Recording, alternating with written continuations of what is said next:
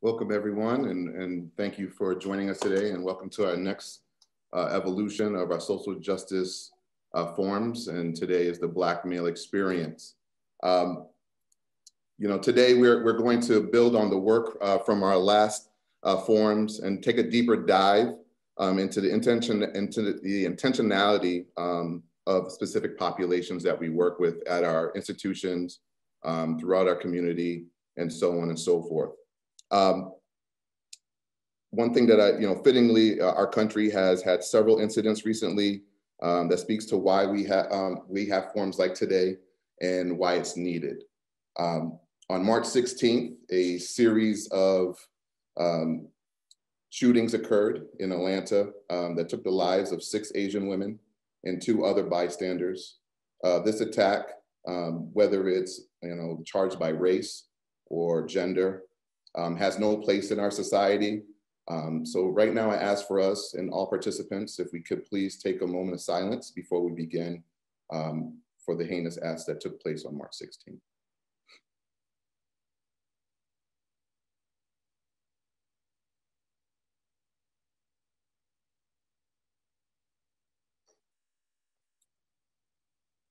Next slide, please, Melissa. So previously in our social justice forums, we have a lot of you who have participated. If you haven't been part of it, I'll try to frame it out for us. Over the last year, we have had several conversations beginning this work. And the work really talked about it started with the George Floyd incident about a year, almost a year to the day, in a sense. You're looking at about, March 25th, the George Floyd incident happened. May 25th, I apologize. And by June 2nd, we had our first social justice forum was born, where we had a conversation that just to talk about it, right? The things that are happening in our world, where we stand, things that, why are we hurting? Why are these things happening? Why are these injustices part of our culture? It was a powerful day that we had a lot of, deep conversations. We had tears, we were laughing, people were crying. An event that was supposed to take only an hour and a half ended up being 3.5 hours, which was still can't explain how powerful it was while we had this event. And what it did is it really kind of speared the rest of our year. And what we did is we end up having several social justice forums after that, where we talk about the intersectionality of race. We talk about anywhere from race, educational inequity, LGBTQ rights, immigration rights, counseling and mental health rights. And we looked at as well as disability rights. And we look at the intersection of race within a lot of those groups. And we also spoke about women and women's rights as well. So that kind of set up the framework to where we are today and our evolution in it, where we're going to start speaking a little bit more and focusing more on the intention of specific groups. And today, our group will be the Black male experience, and we'll do that over the next couple of forums. Next slide, please. So before we begin, I want to set a couple of ground rules, just so that way we have a good understanding of what these forums are about. Obviously, this is a safe space. These are an area where we're going to have some deep conversations, where people are going to reveal a lot of their hurt, pain, a lot of things that they may be confused about.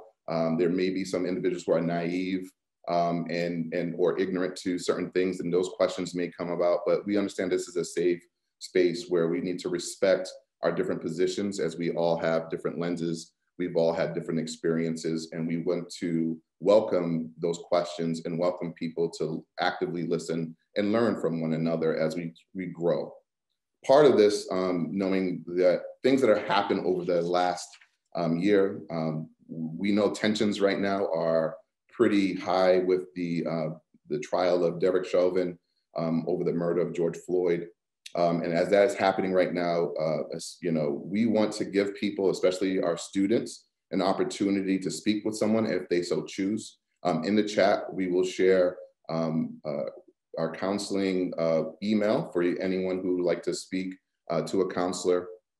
And then also, we will have private rooms. If you want to private message one of us, there will be private breakout rooms where you can speak to a counselor if something gets a little too heavy for you and you would like to speak with someone one-on-one. So again, we will have the email in our chat, and then you'll be able to either set up an appointment or you'll be able to speak directly in the private room that we will set up for you. And we have those rooms made up if anyone needs it. Next slide, please. Just to go over a few things, the way the room is, we're going to be set up with our agenda. Today, our agenda, obviously, I'm doing the introduction now. We will show a couple of short videos today. There will be information that I need to kind of set up framework of what we're speaking about and looking at the injustices or the difference in disparities and educational gaps of our Black male students. Then we'll have our panelist roundtable where I have several individuals who are going to speak about their experiences. We're just going to kind of really have a barbershop type talk where we're going to just chop it up, have conversation, and really kind of dig into some of the things that we feel or we've witnessed through our lenses throughout our lives. And then then we will have a Q&A section where individuals will be able to ask questions. Now, during the panelist section, you won't be able to ask questions or have an opportunity to do it at that moment, but you will during the Q&A session. We want everyone to listen. So basically what we're doing here in the chat is you won't be able to have function of the chat or function to unmute yourself, because we want everyone to respect the conversation that is happening, as these individuals will be front and center talking about their experiences. And then from there, we will open it up where everyone has an opportunity to ask questions. Now, I know some people may not, if you use the raise hand function, I know you can ask a question there. Some people feel uncomfortable. It's okay. If you don't feel comfortable asking a question, you can private message myself, and we will be able to read out your question to the panelists. You can also write in your question if you want to the group, and then myself or Melissa will read out the question to the panelists, or just in general if you have that. And then we'll go over our next steps and then setting ourselves up to the work. What we're trying to do with our social justice forums is we had the conversation earlier on to really kind of set up this work. Today we're building, right? So these are going to be building blocks. So this part right now is we're going to have like I said, the open roundtable to really build and speak about experiences. So you as practitioners, as faculty and staff members, can pay attention to what's happening here and hearing about the experiences of different individuals from different lenses. And then on May 6th, and I'll get back into that a little later on, will be the part 2 of this, where we're actually going to do some workshops on relationship building and how to. So again, the purpose of our social justice forums is for people to leave here with not just feeling good and having a better understanding, but we will continue this work so it can help you in your place of business, at home, just throughout your daily lives. And we really strive for us to have that. Next slide, please.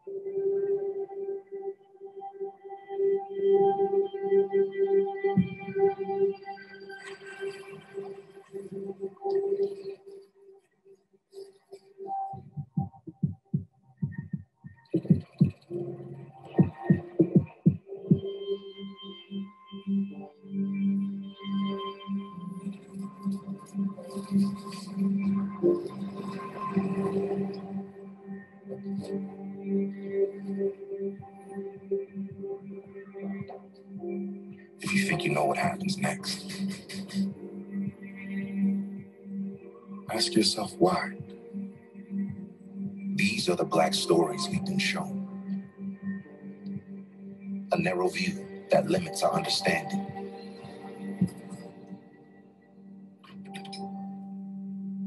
But there's so much more to see.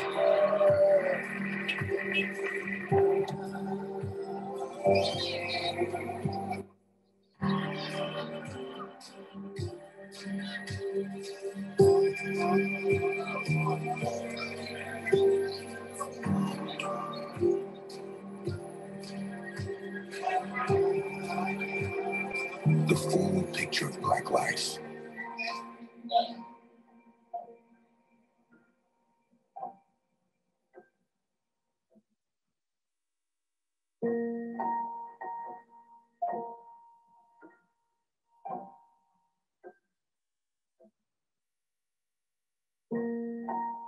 Let's widen the screen so we can widen our view.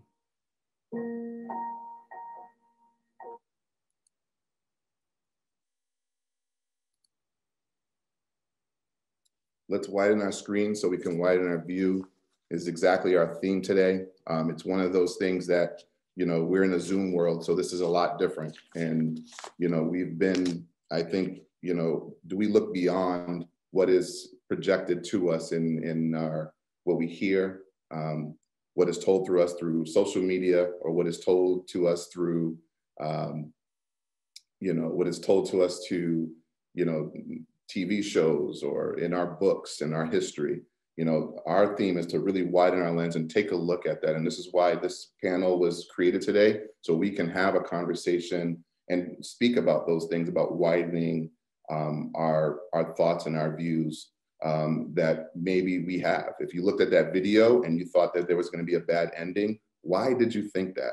Why did those thoughts come across your mindset? Was that because there's been some things that have been built in to kind of have us feeling that way? Or is it some biases? Is there something that, you know, you may have not have realized? I mean, was there something built within you that you didn't see because you haven't widened your lens? It's a powerful video, and I think it really sets up the stage for today. Next, please. In doing that, we're gonna, you know, it gets a little boring in a sense of that I have to do this, but I want to set the tone by expressing facts and things that we all can kind of speak about. In education, one thing that we understand is we can talk about gaps in our educational gaps of retention of Black men, and also about the success systems that are like jail to from education to prison pipelines that we have. These are all things that are embedded in us. But we don't talk about the gaps that are we don't talk about other gaps that are important to us, that we talk about the numerical gaps, but we don't speak about the relationship gaps, the belief gaps, the aspiration gaps. We don't speak about the engagement gaps enough, and we definitely don't speak about relationship building gaps enough as well. And today, you know, and as we will get into that, one thing that I have to do is set up the framework and kind of go over a few slides with us to kind of really build this in before we have our conversation.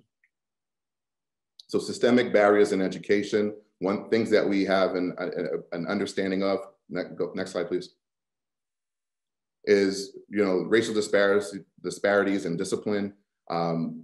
Black students represent 18% of our preschool enrollment. So let's think about, you know, our students as young as they are, but 42% of those preschool students are suspended once, and 48% of those students are suspended more than once of that 18%. So just think about that as we're, again, building that. When you look at K through 12, you look at nearly 2 times as Black students are nearly 2 times as likely to be suspended without educational services as white students, 3.8 times more likely to receive 1 or more out-of-school suspensions as white students, and 2.3 times as likely to receive a referral to law enforcement or to be subject to school-related arrests as white students.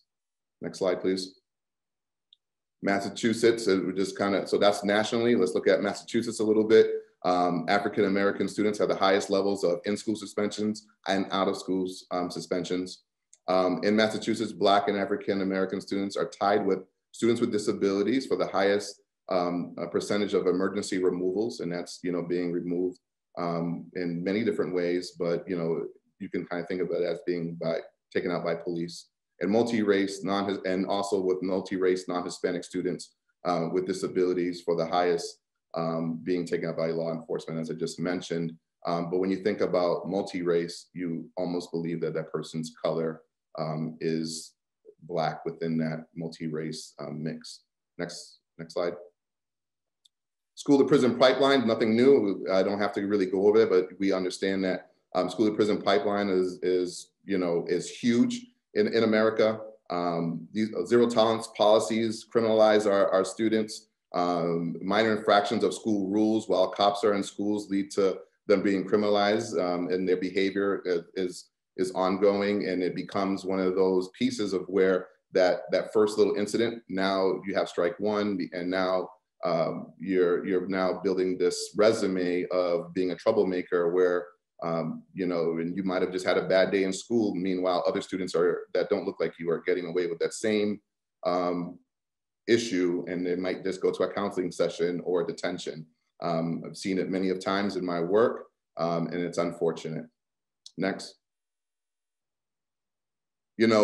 When we look at how we're overrepresented in prisons, this is something that is phenomenal when you really look at it.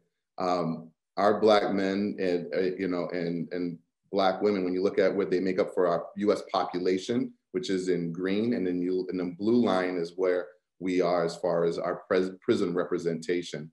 It really is something that needs to change, and you wonder why. You look at certain things of marijuana and how marijuana has been one of those situations where Black men are going to jail. I believe it was like 4 times as much as white men. But when you look at it as a whole, they say the usage of marijuana between whites and Blacks are the same, yet who is going to jail for an infraction like that? Next slide, please. College readiness and disparities. Next, please. So when looking at Massachusetts again, and looking at our rate of ethnicity here, we look at African-American and Black students. We're looking at how they're being retained at our school. We have the second lowest graduation rate next to Hispanic and Latinx men, which is unfortunate, and where we'll have our Latino male experience later in the fall. And I can't wait to talk about that as well. There's a lot there. But if you look at our graduation rate in the state of Massachusetts in 2020, again, it's not that great, although Massachusetts does a little bit better than some of the other areas in the country. Next slide, please.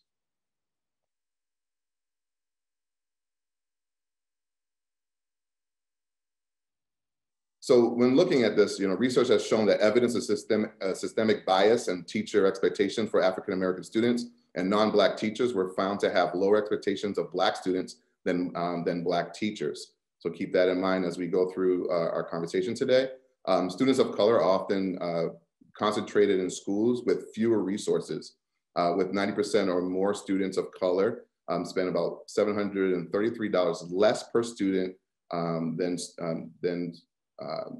schools with 90% or more white students. So again, basically kind of breaking that down, I'm sorry, I jumbled that a little bit. When looking at that, you're just understanding that inner city schools or schools where there's high Black populations, the resources and funds are just not adequate for those who are coming from more suburban areas and those private schools. Next slide, please.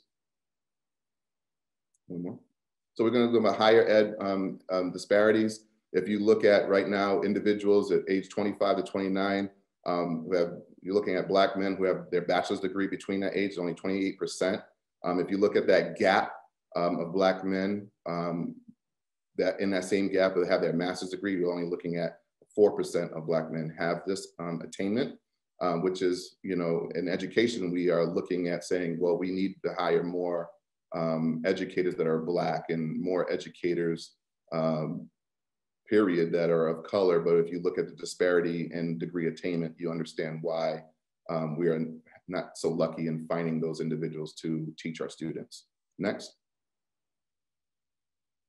So here's this is a lot here. I won't read it all, but just looking at our retention gaps. When we look at, study by the National Clearinghouse in 2017, our students, it showed that white students complete their programs and graduate at a rate of 62%, while Black students graduate at 38% within that time. And so there's a 2-year and 4-year breakdown. If you look at the numbers here, it's pretty staggering. This will be included in your package that you get tomorrow for our newsletter. But some of these numbers are staggering. When you look at over the duration of time, how long the gaps that there are between the 2- and 4-year students and their degree attainment, and how many of them do not complete their degree.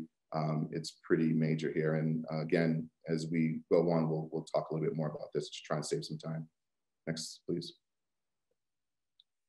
And then, to the left here is pretty powerful. It says a majority of Black adults say they have been discriminated against because of their race, but this varies by education. Roughly 8 in 10 Black adults with at least some college experience, 81%, say that they have experienced racial discrimination. So when looking at that highlighted piece and understanding is, why is that happening and why do they feel like this? This is make-believe. A lot of times this year you've heard people state that, people are race baiting, or they're putting things out there into the universe that aren't necessarily true. But yet these individuals at a high rate feel that they're being discriminated against. And why is that happening? So if this is something that we're dealing with, how can we solve this and bridge these gaps in doing that, so that way our colleagues, our friends do not feel this particular way? And why is this happening more and more? And hopefully sessions like today will help in doing that. Next. So barriers, looking at medical and COVID, if you kind of look at here, again, I won't go over it all, but Black men and Black people in general are having a struggle when it comes to anything of our medical stuff. So you look at unemployment rates, and you look at our medical pieces that are happening. We are being affected at a much higher rate. Unemployment began to fall for most in June. Black men and unemployment rose and remained high through September. And then if you look at September, 12.6% of Black men were unemployed compared to 6.5% of white men, which is pretty staggering when you think about it. So I know I just ran through that pretty fast. Next slide, please. So I wanted to introduce to you guys our panelists today and get this conversation started. So again, I apologize for really zooming through that and not paying a lot of time, but I wanted to set up the numerics that we know of. I know our mutes are off and we all can't chime in, but I bet you that what I just ran through in a couple of minutes here, and we can talk about that stuff for hours. I guarantee that we probably already knew that. These are things, especially in higher education, K through 12, those are all numbers that we are familiar with. These are things that are proposed to us by our school districts, by the Department of Higher Education, through national research, through many doctoral programs, and doctors and keynote speakers have always addressed the issues that we are facing in our world today. And it's no different at Bristol Community College or any other college around the district of these disparities and these numerical gaps that are bridged between our success of Black people in general, but Black men especially have been extremely hit with this. Now, we want to change this narrative today with our panelists to really start speaking about these. Yeah, those are the gaps that we understand. But the reason why we want to talk about our experiences is to get away from that numerical gap that we always talk about in our meetings, to really start having a better, deeper, widening our lens scope on inspirational gaps, our motivational gaps, engagement gaps, belief gaps, and relationship gaps. And how do we build that and structure that in our work in order to be more familiar with a population that you may not identify with, but how can we bridge those gaps? And today's conversation will hopefully get us to that point where we're able to start building on that and learning more and more about various groups. Now, I would like to, put in context and warn you that not every single type of Black male is represented in this group. There are some people who weren't able to make it. So there are some intersections that are not part of this.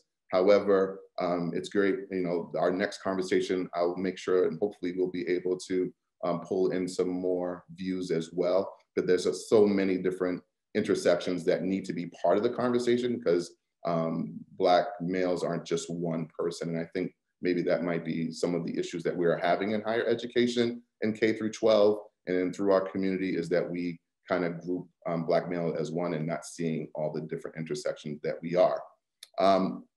So again, today I want to introduce to you several of our panelists from our communities that are I've known for quite some time. I've either worked with them, they're good friends, I've coached some are students that I've worked with now, just to really talk about them and themselves. And I'm going to have them introduce one by one, and then we'll get our roundtable conversation going as soon as we are done. So first, I'd like to introduce to you guys Bobby Bailey. And Bobby, would you please introduce yourself?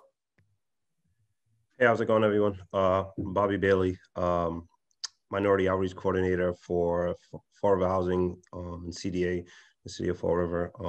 Also a member of the Fall River Diversity and Inclusion Committee. Fall River resident, actually just relocated back to Fall River after 5 years. Went to high school here, middle school, and spent a lot of my my time here as a youth, and played basketball local, Rhode Island College graduate, and then I went on and finished my master's degree at LaSalle College. So yeah. Thank you, Bobby. Dr. Dario D.T. Henry. How y'all doing? I am Dr. Dario D.T. Henry. I am the director of the TRIO department at Bristol Community College, where we have 3 programs: SSS, Student Support Services, Upward Bound, and our Talent Search program. Speaking of that, shout out to Dr. Jessica Stevens, the vice principal at Durfee High School. Glad to have you joining us today. We work with her in our program. So I am the director of TRIO at Bristol Community College. I'm also an author. My book is back there, How to Go to College on a Football Scholarship. I was a junior college football player, and that's where I met Rob Delalue. I went to a small 2-year school, born and raised in Miami, Florida. Left Miami, Florida, came all the way to Franklin, Massachusetts. Had no idea why I was coming up here, but I came up here to play some football.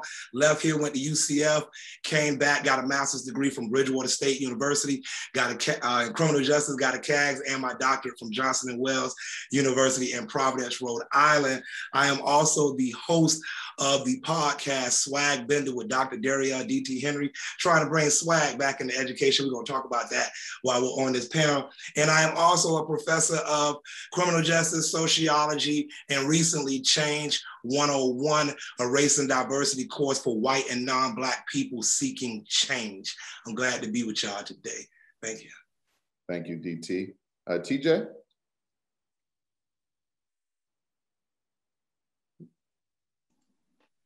Hi, my name is Tejan, or TJ. I'm in my second year at Bristol. I'm currently in the liberal arts sociology program, and I'm also a member of the basketball team there. I'm a work study for the Multicultural Student Center, so I've been involved with a lot of the events going on this year and last year with the Multicultural Center, and I've got to work with Rob and Melissa quite a bit. It's been great. Thank you so much. Serge? Hello, everyone. My name is Serge Beniz. I am currently a diesel services instructor at Greater New Bedford Voc Tech. I am a father of 4. I am an immigrant that came here at a very young age, so I had the benefit of going home and within the 4 walls, experiencing the immigrant lifestyle, but then having the benefits of growing up in America. I see Marcus Christopher joining us, and Marcus was one of my middle school classmates. And I think back to our school being very diverse, but Marcus and I were although we had a couple classes together, we weren't in the same cohorts, and our classes weren't very diverse. So anytime we had the same class, we always managed to sit next to each other some kind of way, even though the alphabetical order never lined up, but we made it happen. I'm also the co-president of our union, and I think back to some of this stuff that you were talking about earlier with the statistics, and you said it. It can bore people sometimes, but those statistics are so important for us to know and understand, so that we can see a different viewpoint and try to really engage in making change. So thank you for inviting me to the panel. You're one of my best friends, with the exception of the torture that you put me through when we go to the gym. This is a very valuable relationship, and I appreciate it. Well, thank you. Frank? Hello, guys. How you doing? My name's Frank. I'm a family man, father of 4. My newest is 2 months old, so that COVID was pretty tough going through that with wife pregnant and all that. I am a Bristol alum. I also went to Worcester State. I graduated there with a health education degree. I also work for SurJobs. I am a DYS job coordinator for them, and I work for High Point as well, where I do some therapeutic mentoring. I'm a Fall River guy. I've been here since 98, 99, and that's who I am. Thank you so much. And last but not least, Marcus. Good evening, everyone. My name's Marcus Christopher, born and raised in New Bedford, Mass. For those who don't know, graduated from New Bedford High School. I started my higher ed journey at Bristol. Went to Bristol for 2 years and then made a big decision and transferred to Hampton University. For those who don't know, is a historically Black college and university. One of the main reasons why I did that move was I wanted to see students, staff, and professors that look like me, to see, and it just broadened up a big lens, and it changed my life. Lived in Virginia for 4 years, graduated, found myself to California, lived in Inglewood, California for 7 years, teaching out there, working with the youth. Came back, went to Bridgewater, got my master's in counseling education and student affairs. Interned for the Chicago Bears, lived in Chicago for about a year. I found my way back, linked up with Coach Rob.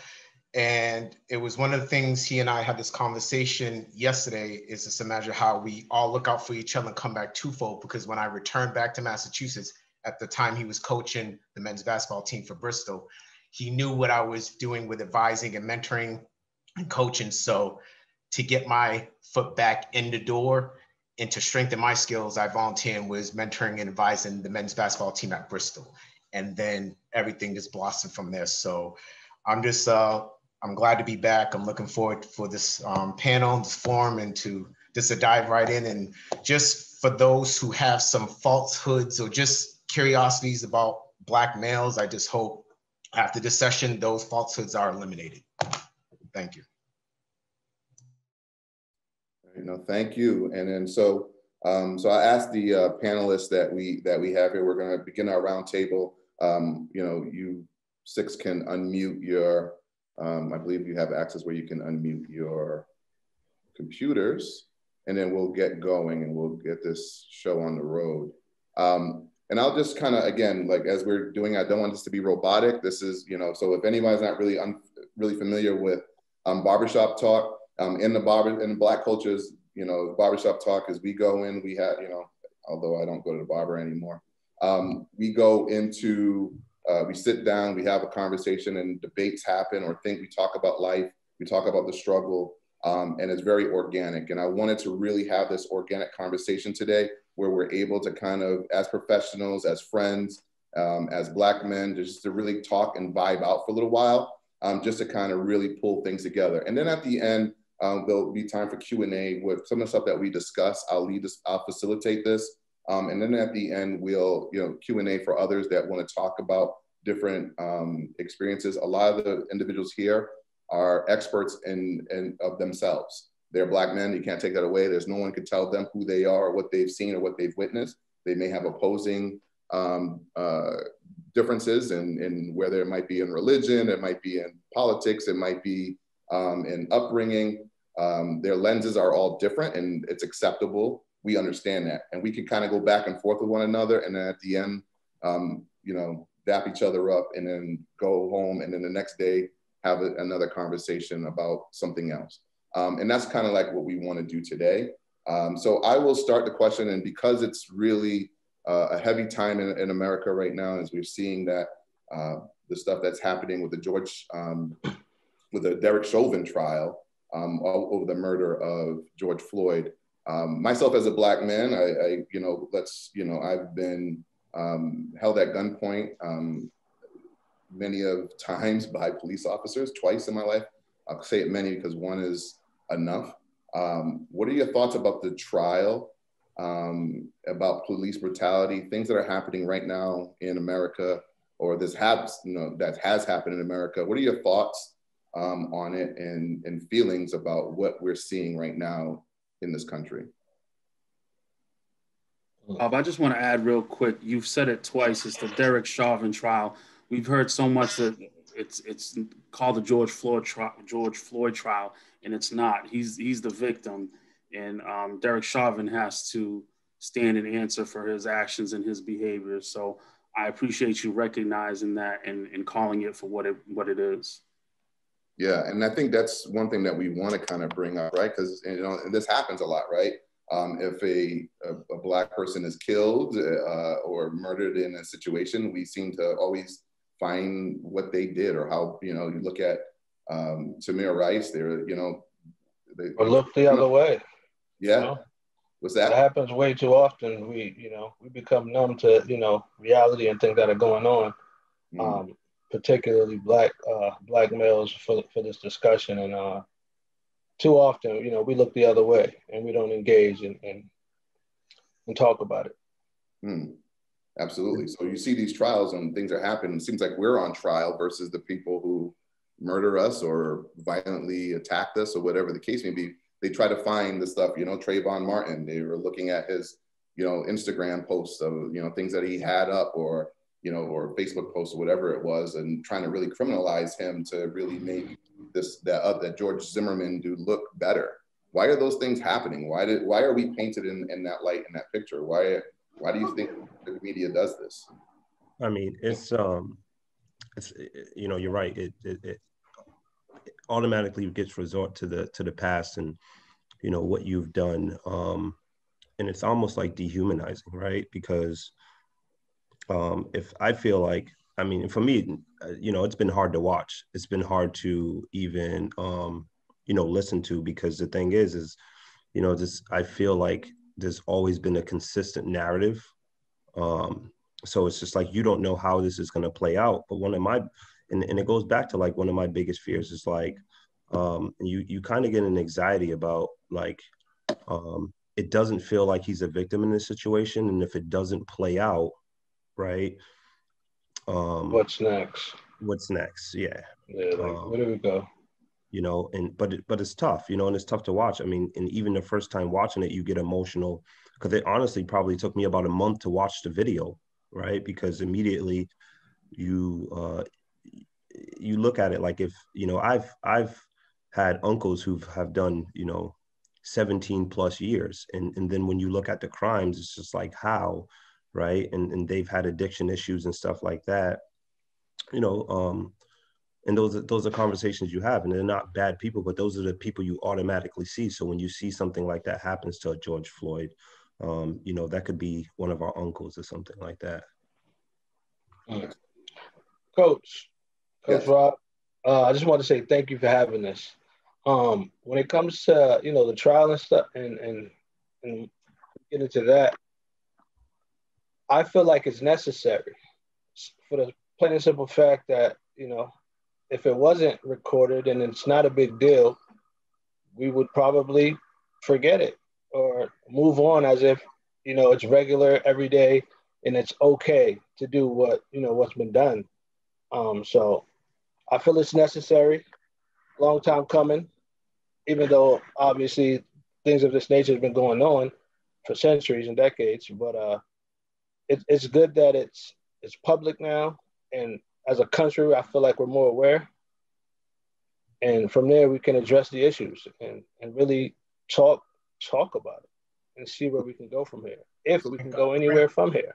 So let's look at the historical context. Why are we painted in this light? Why is that happening? Because a lot of people have fear of us, right? And this is why these things are happening.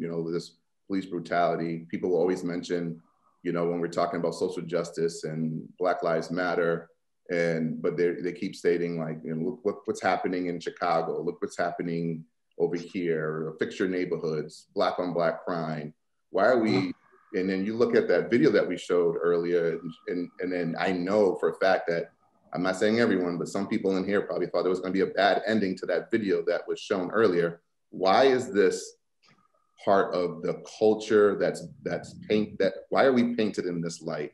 Why? What is going on here? Can anyone speak on that? Because the seed has been planted for so many years of the negative narrative of Black men are violent, where just the negative stereotypes, and through the media, through movies, through books, it keeps being renewed over and over, and it's a reminder. And me personally, I just think it's part of control, is of just suppressing Black males. And now it's finally being exposed. Like this is like from 400 something years of captivity, like finally it's being exposed. So when Frank said that, thank goodness there was video of what we saw, a public lynching. Because if there wasn't video, it'd be chaos. But when you think about it, not too long ago, Rodney King, that was on video. He got his ass beat. The 3-4 cops, they got acquitted. So that's why I think this day and age, with now all the ugliness and the racism is really being exposed, and with this younger generation and with social media, that it's always been there. It's just being televised. And it's disturbing, but this is the reality. And we have to really focus on it and just hold people accountable. And that's the main thing. You just got to hold them accountable. And I just get real passionate about it. I just get angry. I just get frustrated and angry about it, because we've been going for so long. And I just really think that, and our younger generation that are protesting and marching, they have the major influence, because when you think about it, these young people, you tell them back in the 60s, 60s, 70s, 80s, like they couldn't have resources, they couldn't have access to money, they couldn't sit on this sit here because of what they look like, it'd be all chaos. You can't tell them. It's just when you think about it. And it's and I just hope that Chauvin is found guilty in all charges, because if for some reason, if he gets acquitted, it's going to be Rodney King and it's going to be like the Rodney King riots, and there's times 10. It's all hell's going to break loose. And I just pray to God that they that's just my honest opinion. I don't know if anyone feels the same way, but I hope it doesn't get to that. This is the time now to really make a statement. This is the time now. What we're witnessing right now, what's going behind me, this is it right here. This is going to set the tone, because if not, it's over. Rob, let me jump in here real quick. Now, you asked, like, why is this being painted of us? Here's the thing. America has to keep that narrative the way that they do, because it's easier to eliminate certain services and resources when Black people are the face. Let me give you an example. If you look at poverty in America, if you look at photos before the 1950s, right? Most poverty pictures are of white people, Italians, Jewish, Portuguese, all of that. You look after the 50s, most of the poverty pictures that you see are of Black people. When you think of welfare, you think of Black people. When you think of these things, this economic downside, you think of Black people.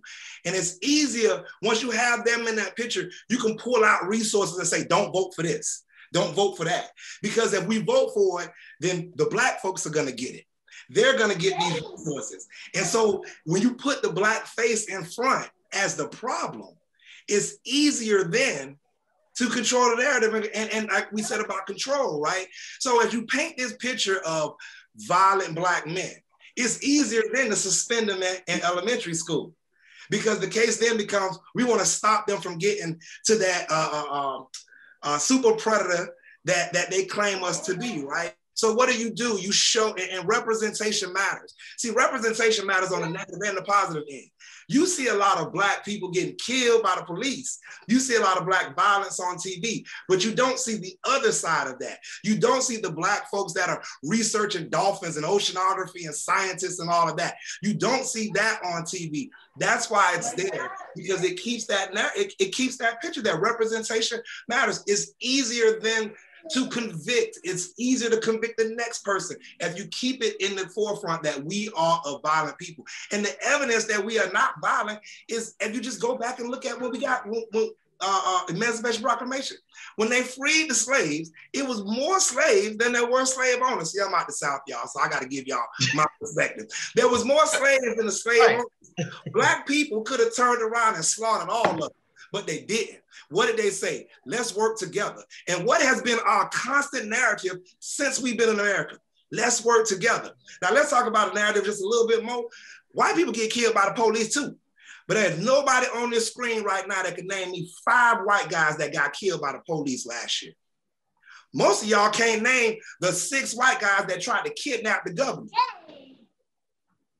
Why is that? Because the narrative, that's why. Keep it going. They keep it going.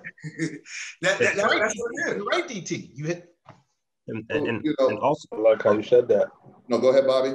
I was gonna say also historically, when we look at it, because it's crazy. It took up until I'm 36 now to really start even learning, my own history, right? And historically, when we look at it and when we look at, institutions and what they teach, because if we go through, every grade that I was in grammar school here, only thing I learned that a lot of Black people were slaves, and Rosa Parks just sat down and, Martin a little Luther bit about Martin Luther King, right? But what about everyone else? So you telling me out of, everyone else, there's only like 2 or 3 Black people who's ever done something, and that was the end of their story. So, just getting back to narratives and stuff, those things are important, right? Because when we start talking about inspiration and motivation and things like that, we talk about our own neighborhoods. How do you know what to be or who to be when you can't see those things, right? Or you're never taught those things. And then on top of that, how do you expect someone to fix something they never learned how to fix? I watched a video not too long ago, and it was a panda that was in captivity, right? And it's just going around in circles, and they let it go in the jungle, and it continues to go around in circles, and it's never corrected. So, when you look at it, how do you expect someone to correct some issues they never created themselves? So stop with that. And I think, so I want to kind of, again, because we're in a panel, so we have this time here that I want to try to get through. And so we build up this contest. We spoke about this criminalization of what Black men look, that we see of Black men. Now let's start moving into education now. And as we start looking, I shared a stat earlier that, our preschool students are suspended. 42% of Black male preschool students are suspended. Well, maybe K through 5, and then 48% more than twice. And at times that's half. That's almost half of our babies who are in these classrooms. Why is that happening? And why is there so much conflict between our students who we know that we raise them to be, like ourselves? I know, yes, sir, no, sir, yes, ma'am, no, ma'am, respect your elders, do these things. But then they go to school, and all of a sudden there seems to be this conflict that happens a lot with our Black male students and their teachers or their principals or administrators. What's happening here, and what are some of the things that we can kind of talk about to really start having people take a deeper dive into this diagnosis, or what's happening? I think that there are two major pieces to look at. One is the resources available in these educational environments. So speaking statistically, low-income communities by result have less resources for their to provide educations. This on top of these kids having different types of academic learning profiles. If you look at statistics, kids are getting a lot of kids now have different learning, I wouldn't say learning disabilities, but different type of learning hindrances, and and because of that, kids have different learning profiles that aren't being catered to. So I feel like, and this is just speaking from experience, I spent my first 6 years of education in the Bedford public school program. A lot of the kids that I would see get in trouble were children of color, but also just seemed to have underlying issues like ADHD, similar to me. My mom was knowledgeable in that field and got me the help I needed, and I was very fortunate for that. But I saw a lot of kids struggle, and kids just couldn't stay still in their seat, and the teacher's irritable because they're teaching 30 kids and there's 2 kids that just can't sit still, and they're talking and moving and making a fuss while they're trying to teach 30 other kids, and it's not it's not a good nurturing environment for kids with those learning profiles. And then the parents aren't given or at least in the past haven't been given the insight into what may be going on. So it just seems like the kids causing trouble, and then we have this historical stigma of young Black men because of episodes like the super predator with Clinton and the crack epidemic and all of these past sort of media frenzies that surrounded the Black community, and the turmoil, and it only compounds it, and it trickles down into the education systems, which only I don't think has any real positive outcome to it. So TJ, I'm gonna loop you back in a minute about an experience, because I know you have to leave to go to work, and so I appreciate your time. Anybody else want to chime in on that piece before I go? That pre-K statistic floored me. I mean, that's wild. It goes back to perception, right? Wow. So I can tell you, in my experience as a high school educator, I don't have no stat to throw at you, but I would say at least half of suspensions happen because we're not able to manage that student's behavior.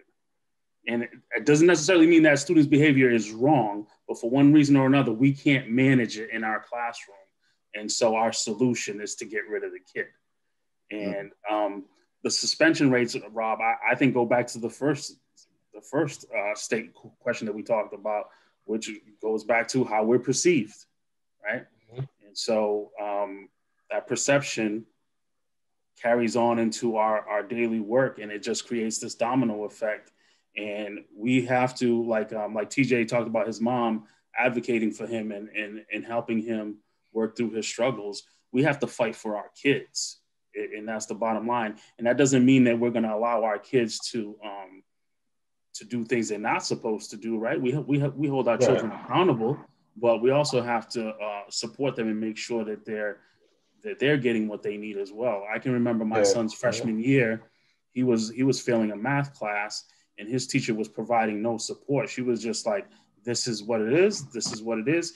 He needs to do that. I went as far as having a meeting with her and her department head, and the entire meeting consisted of what Caleb needed to do, And then eventually, I work in the building. I know these people.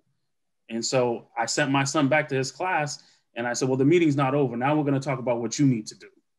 And so I still held my son accountable. I let him know that he needs to handle his business in whatever way he needed at that moment. But I was also going to support my son, and I was going to let her know as an educator what I expected from her.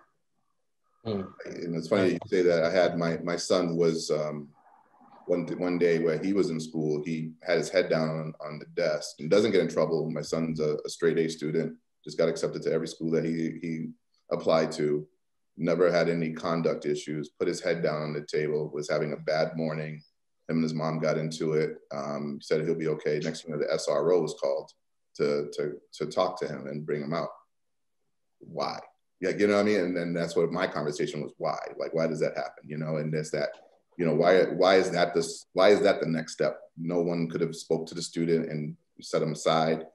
Now we have this thing. And it goes back to not being able to handle the situation, right? So I'm sure there was a question of why you got your head down, or a command to pick your head up and get back to work.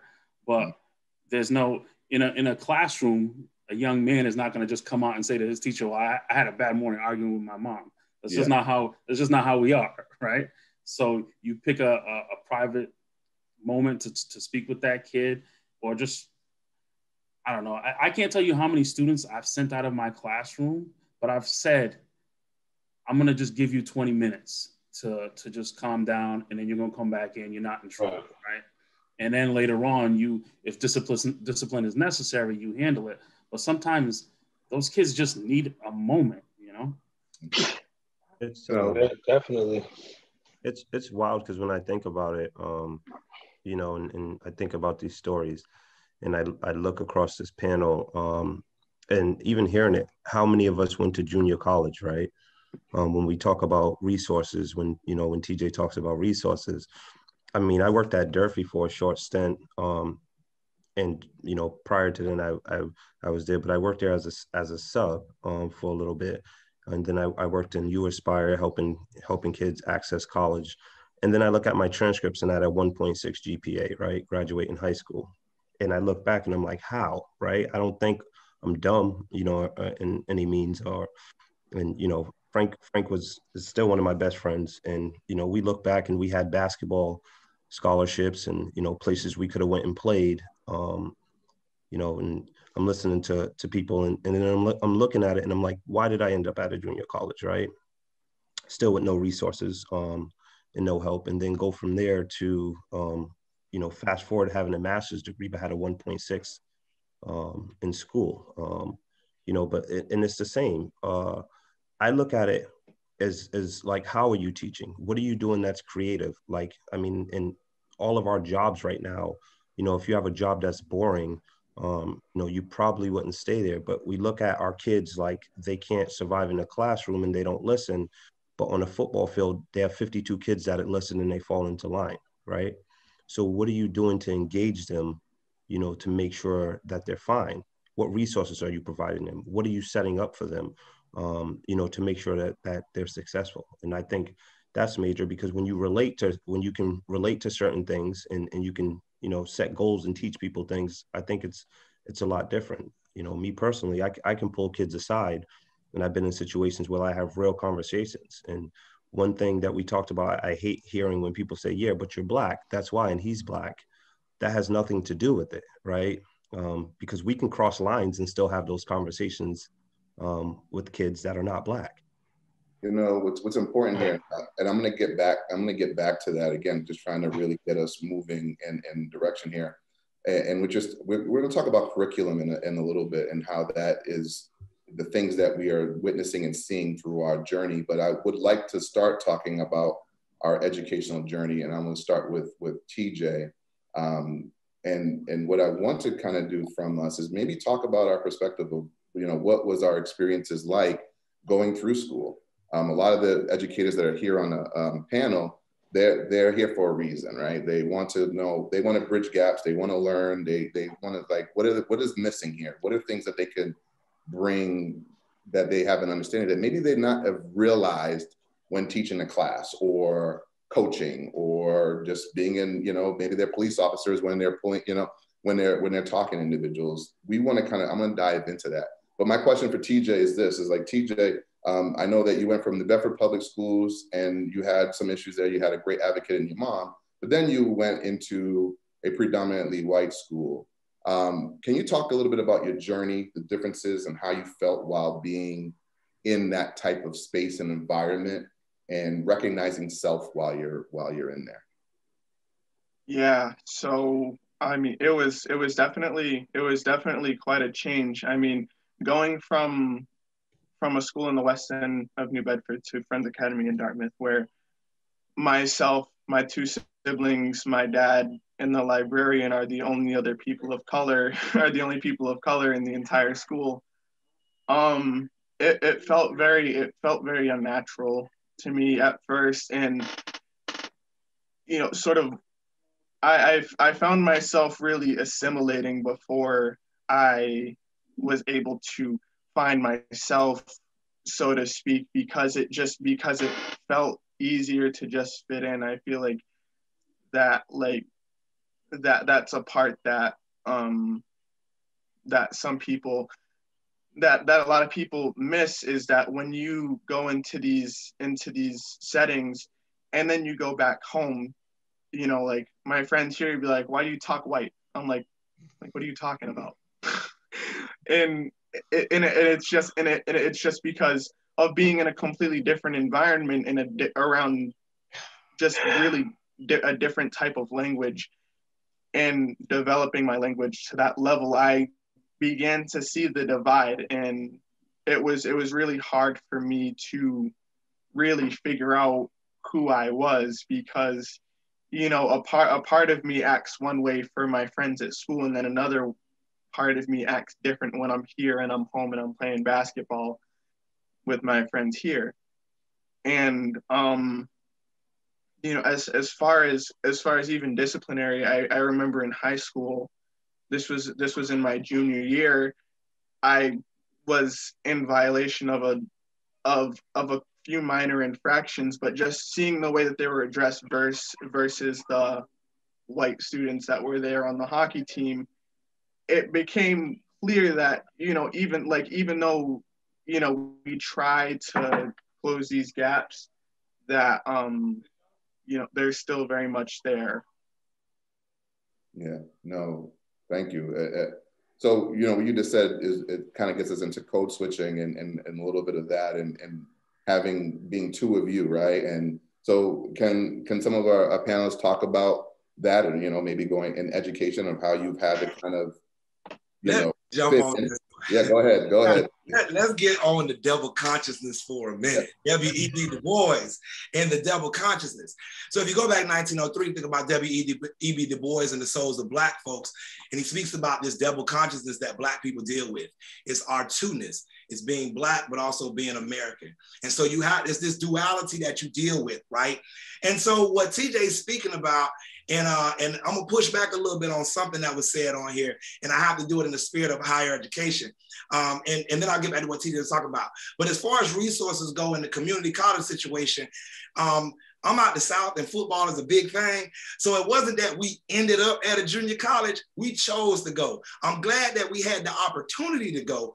And what I think we can add to that is to say that if more people knew about resources such as community colleges and junior colleges, then maybe more of us in our community would not miss out on the opportunity to go to school, because we're always looking at the Division I, the Division II schools in our athletic play. So I appreciate the community colleges on that end. So in love, I just had to push back on the end up part. But what TJ is talking about on his end, and that duality that we deal with, is, let's keep it real on here, people. What he's saying is, as Black people, we always got to ask ourselves this question of, number one, how Black are we going to have to get? And how Black can we be? See, there's a comedian out there named Dion Coles that made a great joke.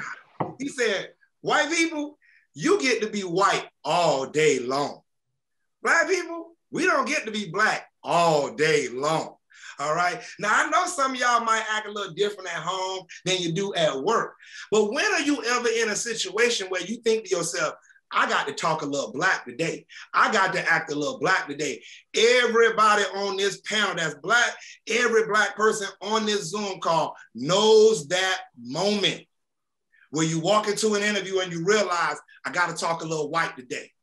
I got to act a little different today. Why is that? That's what we're talking about. We need to be accepted for who we are and who is our natural being. Okay, and that's what he's meaning in that double consciousness and that journey. So I just want to touch on that a little bit and then leave it up to the panel. Y'all can talk a little bit more. And that adds the stress, because that's about putting on the mask and taking off the mask. And what I was always told, my dad told me this: you got to go into this world, you got to be non-threatening. And my dad was old school. He's just like, if the white man has the power control, when you present being non-threatening, then you get the access. Once you got to make them feel comfortable in your space. And I was really trying to understand what he was meaning. But as I got older, I'm like, okay. And what Rob was saying, and DT, what you're saying, when we're in a setting, we have to maintain that professionalism, because we don't know who else is in a room that is going to look at us like, okay, is he going to act ghetto? Is he going to act hood? How he's going to speak? And what TJ was saying about talking white, I went to Carney Academy, and it was just, in elementary school, there was kids that were like, why you talk white? I'm just like, talk white? Because I speak in complete sentences? I use a subject and a predicate? That's white? There's color to that? That's proper grammar. That's what I learned. And it just frustrated me. And I think that adds the stress of, we have to have those two personalities. We have to act one way, but then when we get another environment, we got to act this way. And it's almost even with dress. In restaurants, I see, when they say, you can go into a place and you have to dress, business casual. But I've gone to restaurants and I see a white person in sweats and sweatshirt, hoodie, sweatshirt, and jeans. I'm like, what? I got a shirt and tie on, but you got sweats? But I'm just looking at, but I wouldn't dare to go because I'm thinking, okay, they're gonna look at me. Oh, he doesn't know how to dress. He doesn't know how to be pro. And that's just the seed that's been planted, that always I have to dress to impress and hold this image of a professional Black man when I go into a setting that maybe a space that they don't see Black men. So if that makes sense. Marcus, it's funny that you talk about dress, because I'm thinking back to Rob. I'm sure you'll remember, but I've been in a lot of places with Rob, and we usually dress well, right? But I can remember going car shopping with Rob, and he had on just a t-shirt and his hat on backwards. And everywhere we went, no word of a lie, we probably went to 3-4 dealerships. Every one of them asked Rob if he played pro football. You remember that? Absolutely. And every single one, right? But just based on the dress. Now we've gone lots of places together. Yeah. We always dressed a particular way, and we get treated differently. I mean, more often than not, we get treated like professionals because of the way we're dressed. But in that particular case, it was like all he could be, because he's big and Black. All he could be was an athlete. So what do you say to the individuals who will push back against what you just said, DT, of like, no, that's more subconsciously how you're thinking. Like, you don't have to, you can act who you are in front of me. I'm not that particular way. I know there's people, that are listening to this conversation, or will see the recording. They're going to state that that's more of that's your problem. That's not me. I'm not racist. I don't think differently. You could be you, and you can dress or talk or be the way you want to be in front of me. What do you say to those? Yeah, I definitely answer that. I appreciate it. So number one, the Hispanic culture, they feel this too. So I know there's some people on the screen in this call, they could talk to you about it. So you ain't got to just talk to me, talk to some other people. And the reason why it's become white becomes the standard. And it's not y'all fault. I want y'all to know that. Like, it's not y'all fault. Y'all too young. And I know I'm younger than y'all, but y'all too young to know some of the policies and the laws that were put in place before y'all were born, and why we have this perception and all of that right now. So yes, like I said, a lot of y'all probably act different at home than you are at work. You're professional at work. I get that. But there's a difference between that professionalism and then that culture that you bring. Give you a couple examples of it. So one person could be in a meeting and talk about a topic or an idea with a great amount of energy, and they are passionate. When a person of color could do it, they might be angry. And those are two different perspectives of how they would just view. You can have that deep love for your position or for that idea, but you're just viewed a little bit different. The same thing happens with Black women. When Black women are in a room, if their energy rises up, then they become the angry Black woman, all right? Instead of being very passionate about an idea. In a book I read once called Radical Candor, a CEO once said that one of his coworkers was giving him an idea, and he got so passionate about it, he was almost yelling at the CEO. The CEO then said, I welcome that idea, because if that person was so passionate about that idea, I should listen. So the other thing is, for those that are asking me about this in the audience, I just ask you to answer this question for me. What has been the best decade for Black people to live in America? It's a 10-year period. 70s, 80s, 60s, 90s. And just that thought, this silence, well, we're all on YouTube, but just y'all you thinking about that, you know something's going on. Something's there. And so it's not just that it's personal that I can act a certain way or not. It's I already know walking in what the perception is. We know that it's something that you've been taught. Don't act this way. Don't act that way. Don't do this. It's when you're young and your mother stops you from crawling all over the seats on the train versus looking at the white kid over there that gets to climb everywhere and just walk around everywhere as if the world is theirs. It's just drilled in you. You better watch yourself. It's there.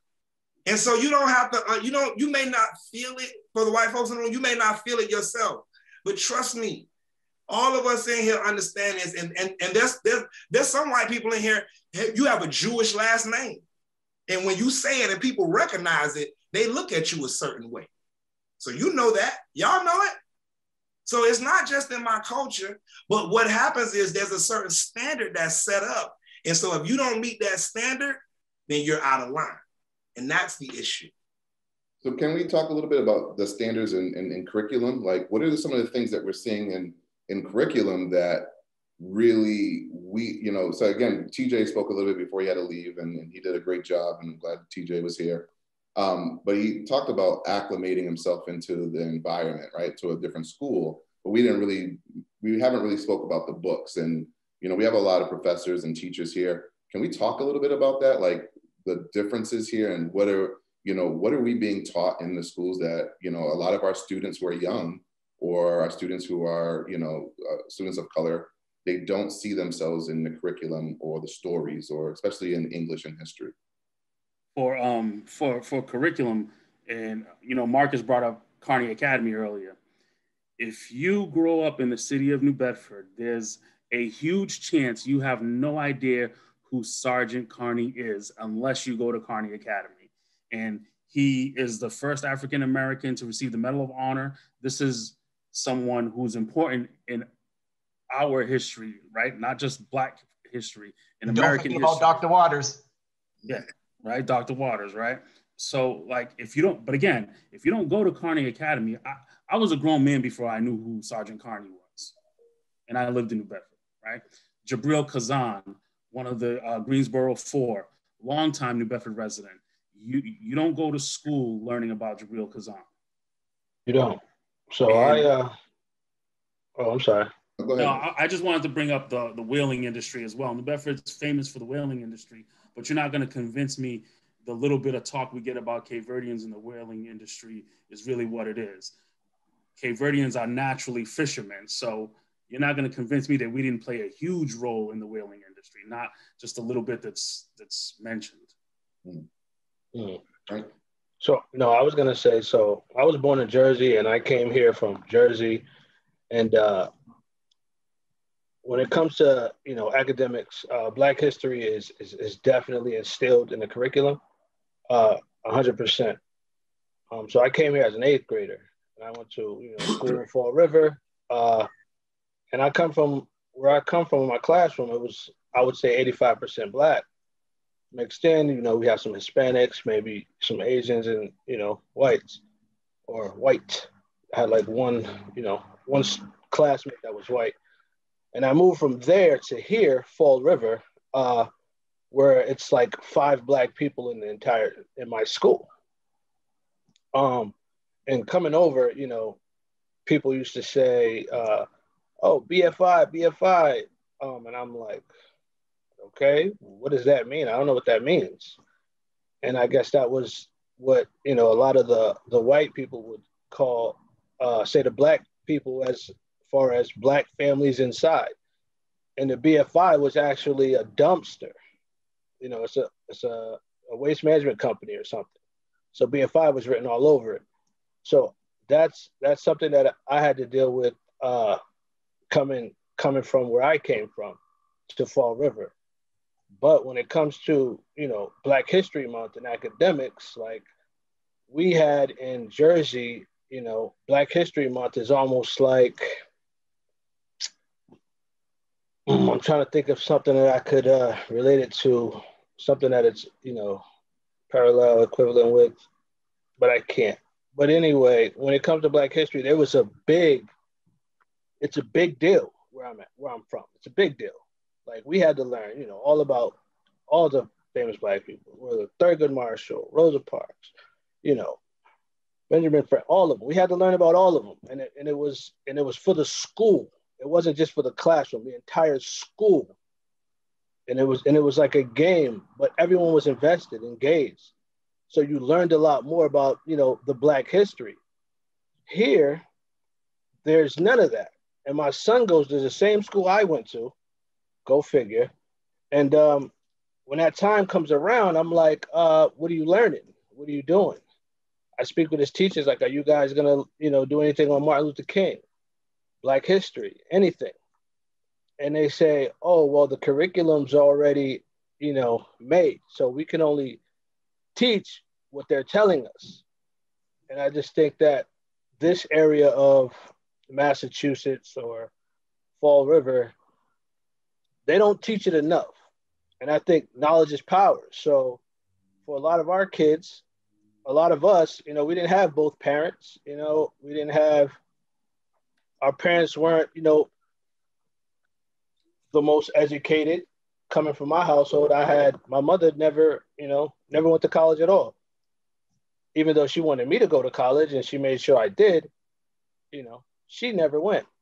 Everything that I'm learning in high school, she couldn't help me with. And I just think that there's a disconnect with the curriculum and what we should be doing as, teachers to help our kids. And that resource thing is real because you really don't have it.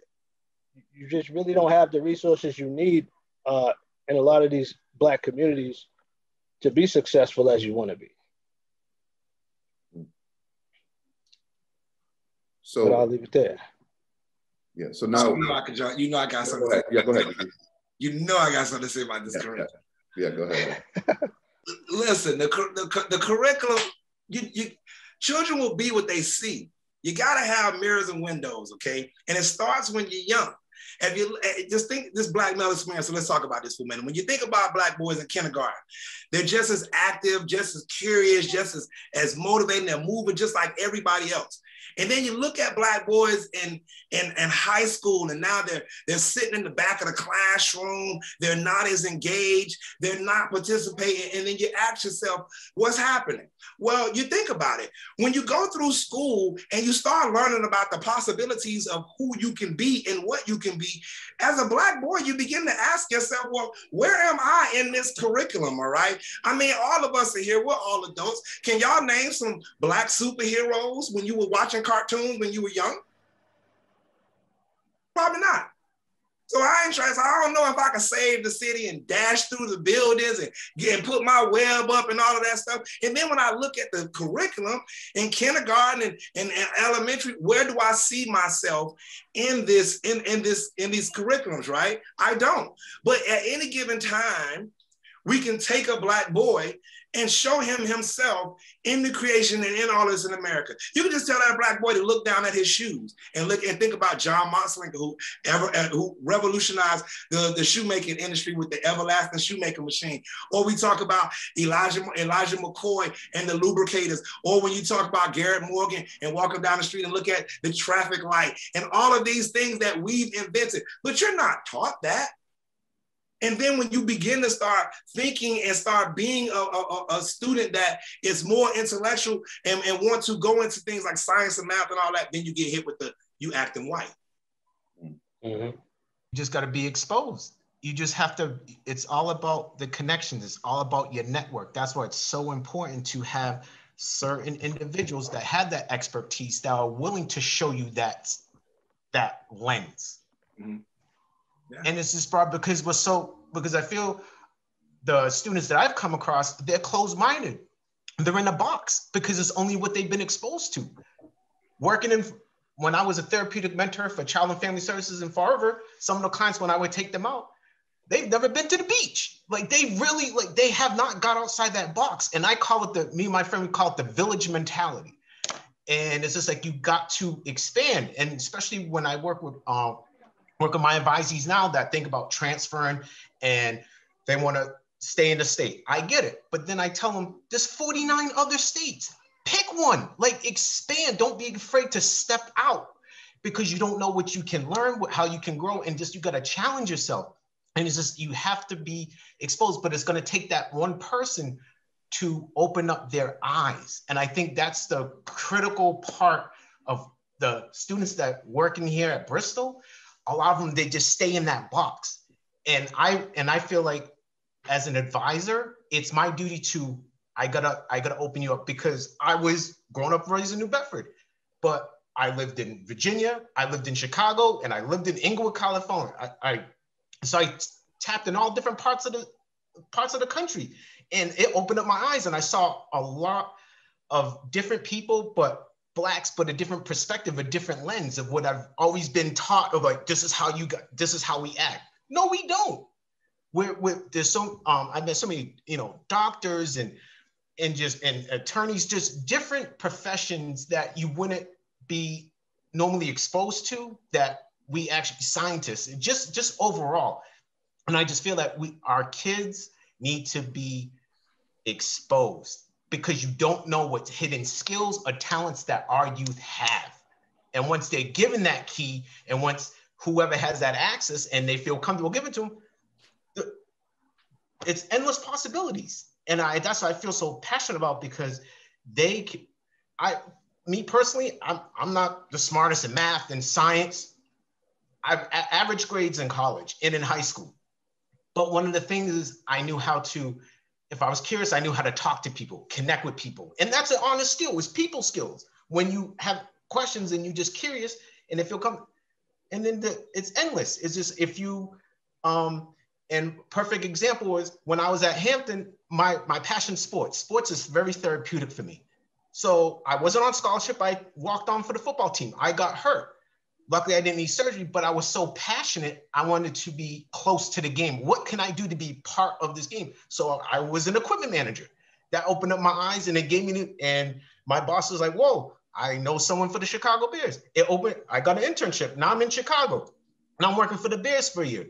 Then I'm working in Washington, D.C. for the NFL Players Association. I got exposed to that to see a different lens. So you just don't know. Once you get that opportunity, it's endless. And that's why I've tried to get our students to understand that it doesn't stop you. It doesn't have to stop here in this box. You can go beyond.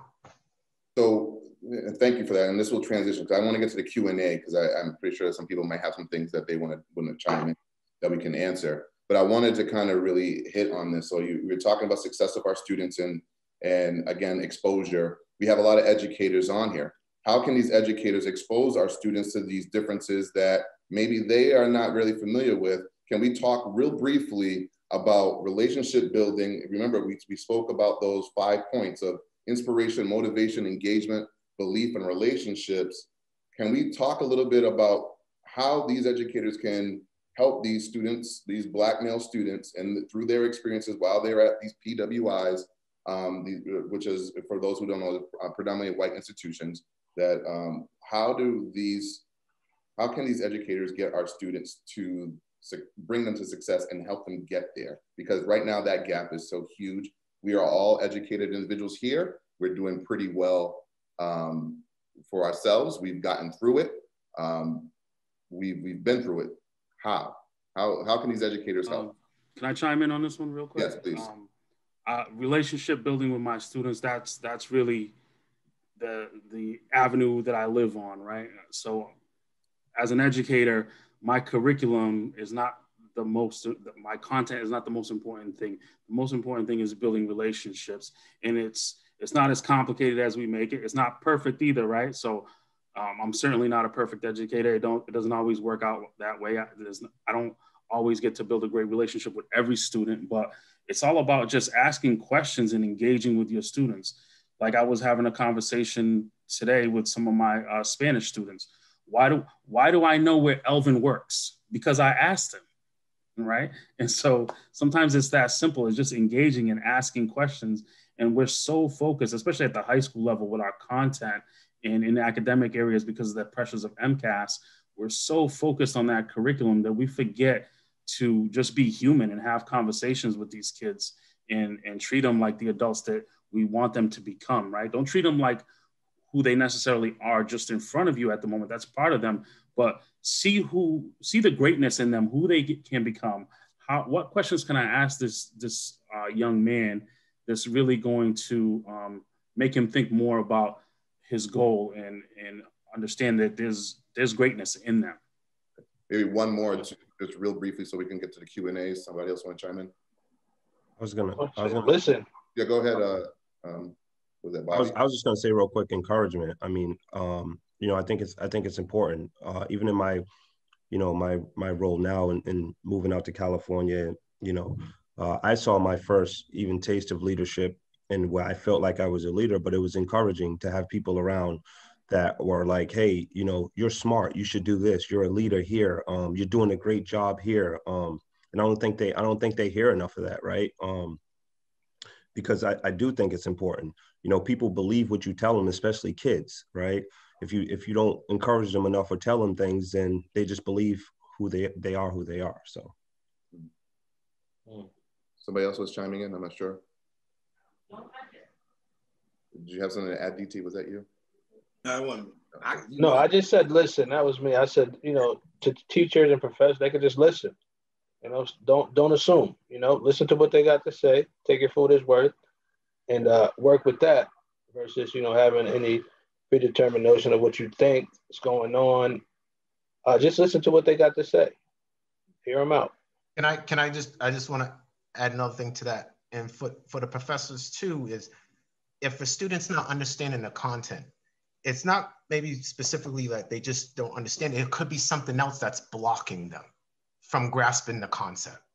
And that's what I think as educators, we have to give them the coping skills and have them become more resilient. And as they go through the process, because they're going to struggle, they're going to come through obstacles. It's part of the process, but we have to tell them it's okay. It's okay if you're struggling at this point or if you're hitting this wall, but I'm going to help you get over this wall, and I'm going to give you the tools and that's for you to get over this wall. So then when it comes again, you'll know how to deal with it. And you're not going to, and that goes back to the retention, because a lot of our students sometimes, once they hit that wall and they come to hit that wall, they've never been taught how to get over that wall, and they drop out, and then we lose them. But when we give them those tools, so then they can get through the curriculum and know how to access certain resources, so they can be successful, and that builds up their self-confidence as a student. So quickly, we're going to get to the Q&As right now, and so if anybody has a question, you can raise your hand. There's a raise your hand function. If you go to reactions and click on it, and it should have a raise your hand function, you can click on it. If you want to ask a question, just send it into, and you don't want to say it yourself, you can private message me or Melissa. That is absolutely fine. Her name is Melissa Rogers, or you can message me. As we're waiting for any questions that come along, any panelist wants to add anything through the conversations that we've had thus far?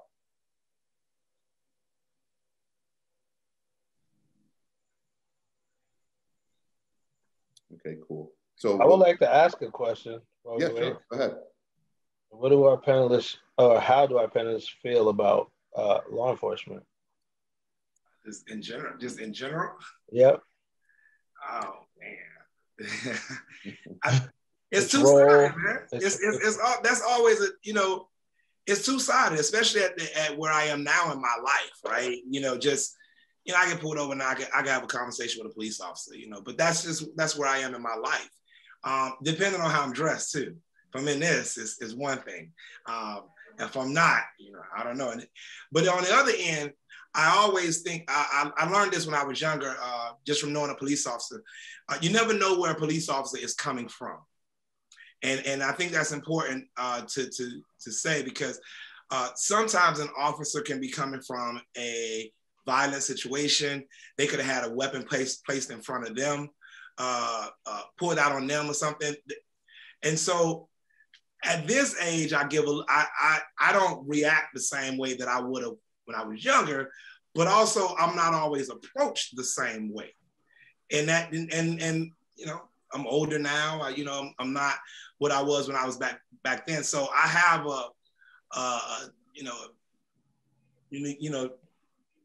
my thoughts about it is not all police are bad. I mean, we know that. That's a given. But I think the way the media portrays so many police officers needs to be discussed in depth. Okay, so there's a lot in there that we need to talk about. Okay. I struggle with that a lot, Frank, because for years I didn't have a huge, I would say, problem with police, and part of that is let's be real, right? We're having an honest conversation. Part of that is because being light skinned, I just didn't get harassed that much. That's just what it was. Mm-hmm. And so 2 years ago, I was pulled over in Rhode Island, had my car searched, I was searched, and all because I had no business being in that neighborhood. That's what it came down to, I was pulled over for a license plate being out. I showed him receipts that I just had my vehicle serviced and it wasn't mentioned. And I basically stated my case. How do you know a rear light in your car is out unless someone tells you? And so, again, but what it came down to was I was in the wrong neighborhood, because a license plate light being out should have never led to my car being searched. Definitely. So I have a question here. It says, how do we as a collective change the narrative that we can be vulnerable, allow space to exist outside of a monolith? How do we show up for each other and support each other, especially knowing that other isms exist within our own community? I feel like all too often we're so focused on what happens inside our four walls, right? We're so focused on our families, our children. And so we got to remember that there's life outside of our four walls, and we got to engage with other youth in our community. It's not just about what happens in your house, because what happens outside your front door is going to affect your kids when they leave. And so, as fathers, we do our best to set an example for our kids. And I know most of you guys are dads, and I know a few of you are dads of Black sons. And so we try to be this example for them. And we're so focused about our sons, but we really have a responsibility to look out for every kid in our community. It's just a reality, and be an example for them, and also be a support for them. Any other takes? I have other questions to get to. So no, thank you for that, Serge. And I think that's, absolutely right. And it's, again, being comfortable, being uncomfortable, right? So we're in our classrooms, there are things that there are things that we just are not used to. And I think that's okay, right? So I know as an educator and as a coach, there are many individuals. I've had an athlete who was deaf. I've had an athlete that were white, suburban, like it didn't matter. I've had students that were many different, and I'm telling you, some of them are still talk to this day, years and years later. I didn't know but their struggles, but I allowed myself to feel uncomfortable to get to know them. And did I make mistakes? Of course. A lot of them taught me things, so what you're saying is extremely valuable there, Serge. Here's another question here is, please talk about how do you respond to microaggressions in your daily life?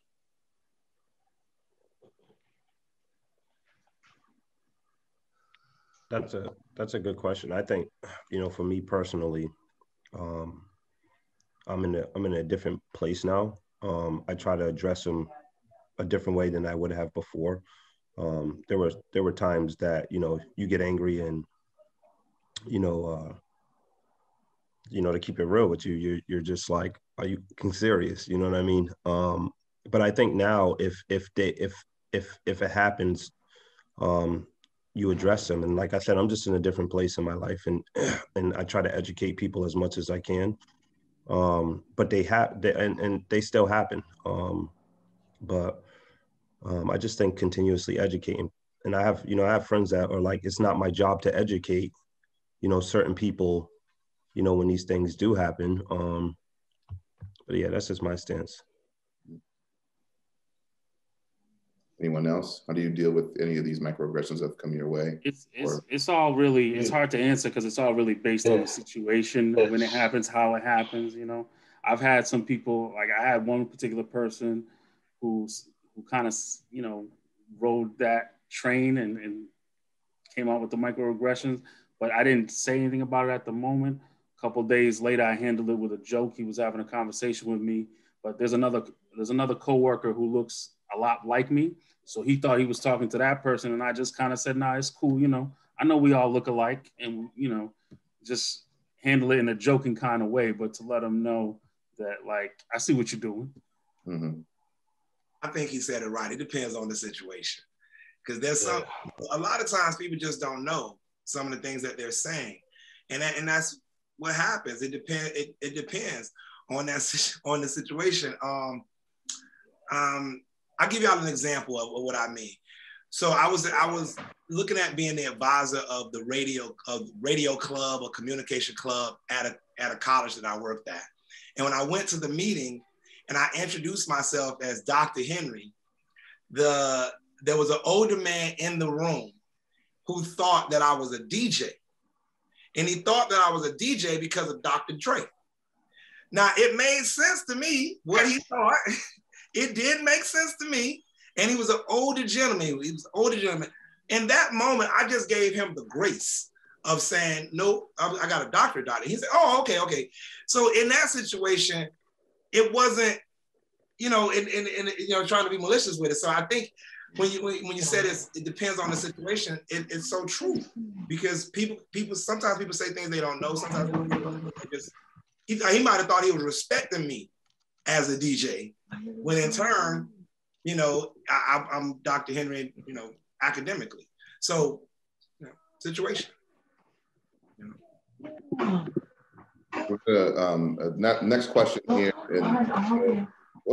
Sorry, a little feedback there.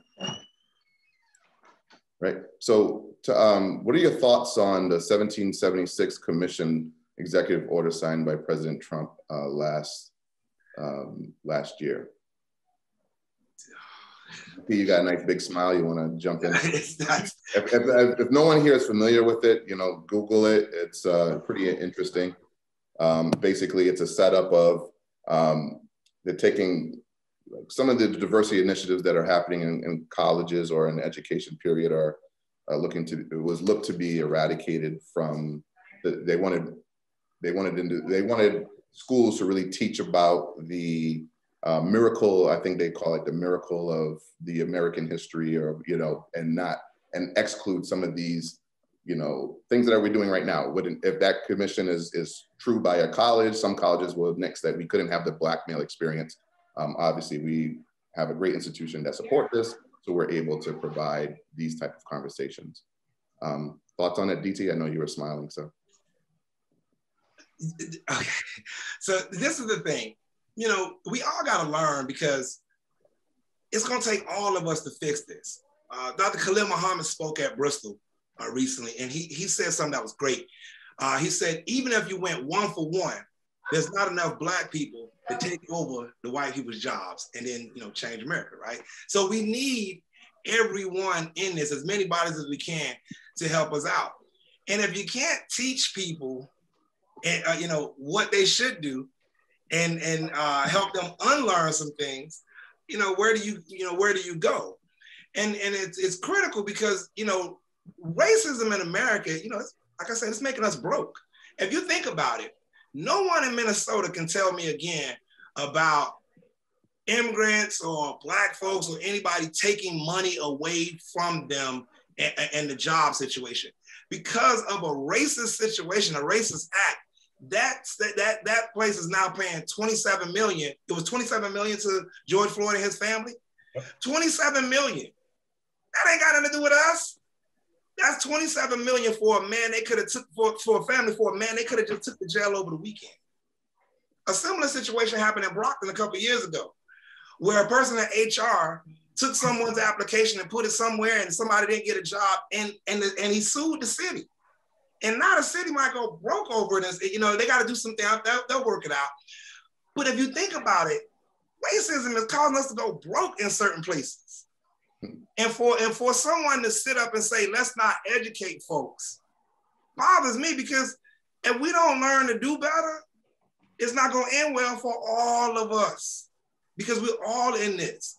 And so that's my struggle with that, is that this isn't always about feeling guilty and privilege and everybody walking away feel like, oh my God, I feel so bad for what happened to y'all. You got to walk away with solutions and tangible things you could do to make the situation better.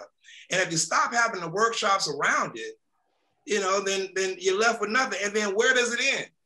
Do we then stop then teaching men how to do better in situations where we have women in the room and in our workplaces? Do we stop that then? Where does this stop? We all need education. We're all lifelong learners. Real quick, Emily, you had your hallelujah hands. Let's go now. Yeah. I just had a quick follow-up question.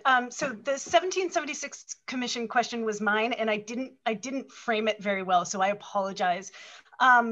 Just as a little bit of like what was going on in my head when I asked it was a reaction to knowing that states like Texas, like the big states, control a lot of the textbooks and a lot of what goes into like what our children learn before they ever get to us in higher education.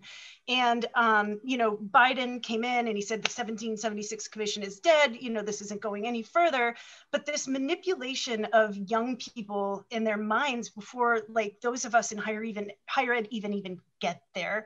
And I appreciate your answer, DT, because I spent a decade in Oklahoma, which has some very interesting habits as well, not only racial habits, but also about Native Americans. So, it was more kind of like, I guess I'd love to know a little bit more about like how we as higher education, Okay. What can we do? All right, I got you. So here, I want to say this to everybody. There's a couple layers to this, right? Number one, you're not going to save everybody. You're not going to fix everything. So that's first off. You have to do what you can from the space you occupy. I would say as professors, when you're teaching, we all use examples when we teach. Look at your examples. Look at how many, when I teach my sociology classes, I have to make sure that the examples that I use are not all men.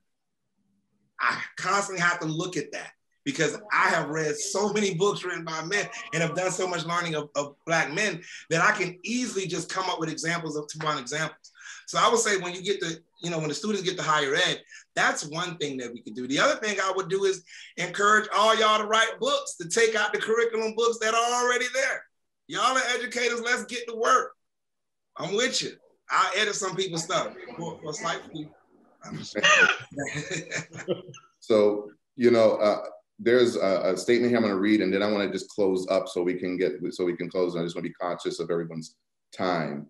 And so it's kind of speaking to what your DT, what you just answered, and to Emily, your thoughts. And the conversation was here. College curriculum needs to, it says here, embed more diversity throughout, not just Black history and Black inventors, but including math and science. So much could be said about this, so much can be brought about this, and there's so much that we can add. a curriculum is more than just teaching about Black History Month in February, and that needs to be embedded more and more, and we need to kind of branch out, and that's a very great, powerful statement that I completely believe in. As we're wrapping up here, and I'm gonna get to our final, can any last nuggets that any one of you wanna drop? You have the stage right now, and maybe 25 to 30 seconds tops, just to kind of leave with, these people have volunteered their time, a lot have left, but what's great about individuals being part of this is that they really want to make a difference and a change. And so is there any words of encouragement that you can bring, or something that you would want them to take with them as they move on? I just encourage everyone to use your natural gift. As educators, we all care. It's just part of being a good educator. So use that gift of caring for people to really just engage with your students and build great relationships. Thank you, Serge. Any other nuggets here? All I gotta say is how to connect with the students going forward. Just talk with them, meet them where they're at. And if you find out that they don't have the seed, then it should be, as an educator, your responsibility, plant that seed and then water it and keep watering it so they can grow. That's the best advice I can give. Make sure that seed is planted, and if the seed's already been planted, just water it. Just keep watering it. Make sure they have all access. Thank you. Anybody else? I would say ask questions, but I would also like to add there's no one way to do anything. So if you're confused or you're not sure, ask that question and then move forward with that. I wouldn't say it's one way to approach a Black person or a Black teen or anything like that. I would say every situation is different, and you should be mindful of that. Any others before? So before I get into, I'm gonna show a brief video that is pretty powerful. And then I would go into our quick wrap up. And our quick wrap up was just really talking about what the next steps are. And as we go into the next steps, just to know that when we started going into the intentional pieces of speaking about, our social justice forums have been really, really popular. But our participation on the Black male experience was less than all the other ones. And it makes you kind of wonder and think of, like, because a lot of people, they look at it differently. They're like, why aren't we talking about everyone? Why are we just speaking on it? Even when we had some of our social justice posts, so I've seen some negative comments that were out there that people were making about it. And that's because we are getting to people, and that's what we want to do. We want the conversation to keep building. And I appreciate that everyone is here. But before I get into the video, I want to really thank the panelists. If everybody, use their reactions and give them a applaud for spending their time and dedicating and speaking about their experiences and their thought process. And again, it's all collective, and that's something that is powerful, and I appreciate you guys for this. And I really, really, really appreciate y'all for doing this. Thank you so much, Serge, Frank, Marcus, DT, and Bobby, and TJ for dedicating your time to this important conversation that will continue to be built as we move forward. So what I'm gonna do right now is I'm gonna play this video, and then I'll wrap up. And then again, just so we're staying on track on time, but if anyone has a quick question after, I still will be on if they wanna ask any questions as we go on. But here's a powerful video as we start going into our work and move into our next workshop, which will start in May. Please think about this video for the next month and the conversations that we all had, and think about the video that we started earlier about widening our lens and taking a broader vision and of what's happening in our world, and really seeing what we can do as leaders to make this change and to get our students to graduate and to be productive citizens and do the things that we envision all of our students to do. So.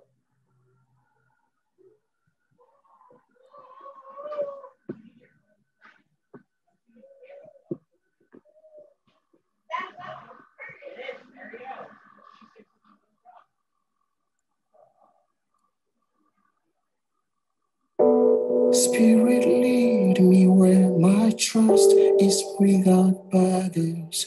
Let me walk upon the waters wherever you want to call me. Take me deeper than my feet could ever wander, and my faith may be much stronger in the presence of my Savior. Spirit, lead me where my trust is without borders. Let me walk upon the waters wherever you would call me. Take me deeper than my feet could ever wander, and my faith will be made stronger in the presence of my Savior. You call me out upon the waters, the great unknown.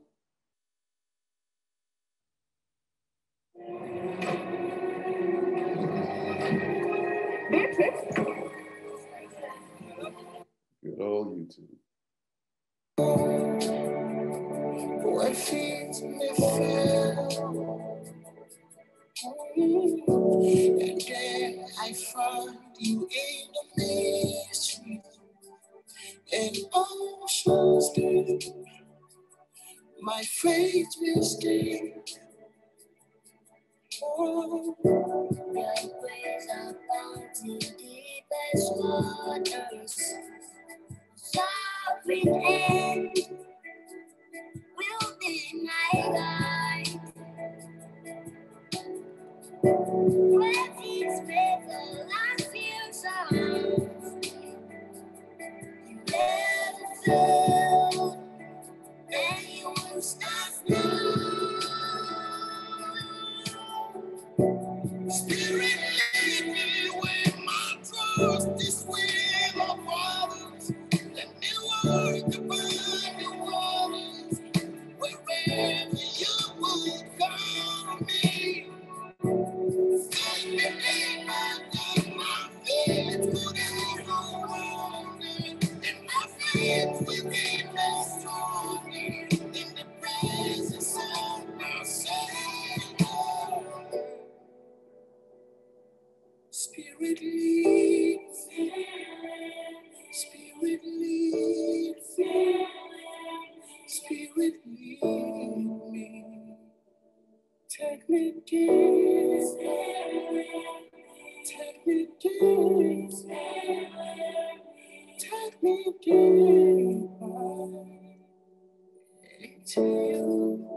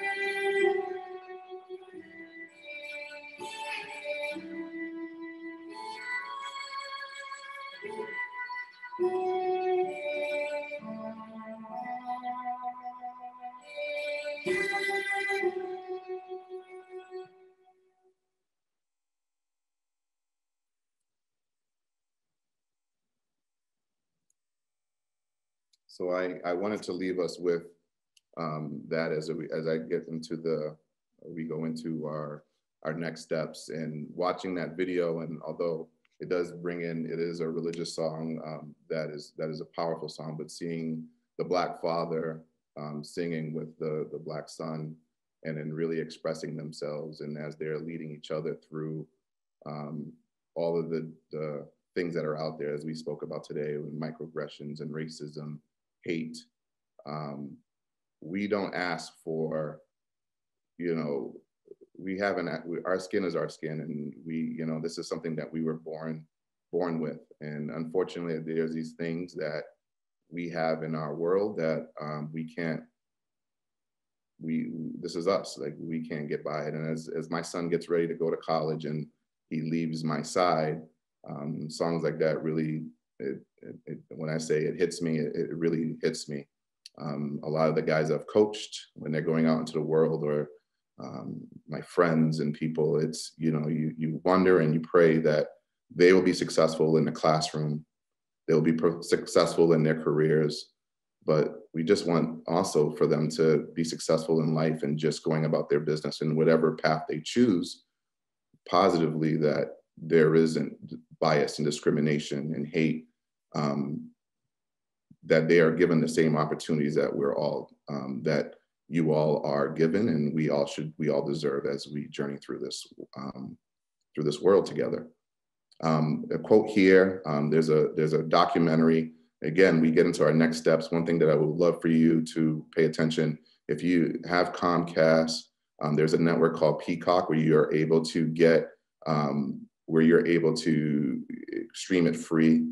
There's a documentary called the Black Boys documentary. Watch it. It's very, very powerful. It really wraps up a lot of things that we spoke about biases. It talks about education, talks about sports and athletics. We didn't, as many athletes are on this panel, we didn't have an opportunity to really even dive into that. The quote here says, "These young people don't need saviors, they need believers." And one of our 5 gaps that we wanted to talk about is belief gap. And absolutely, if we believe in one another and we think that we can succeed, then those things will happen for our students and our generation and our kids. Next. Just to understand, we appreciate your feedback. Anything that we're sending out tomorrow, our newsletter that you have access to. Please fill out the newsletter survey that we have. We just want some feedback just so that we can see where we're going. Remember, as this series builds, our next set will be workshops that we will get into where we're learning about relationship building and engagement of our students, which is really, really important for retaining our students of color from BIPOC populations. This will also help us build, as our Black male experiences first. We will get into our Asian student experience. We are women, Black women experience.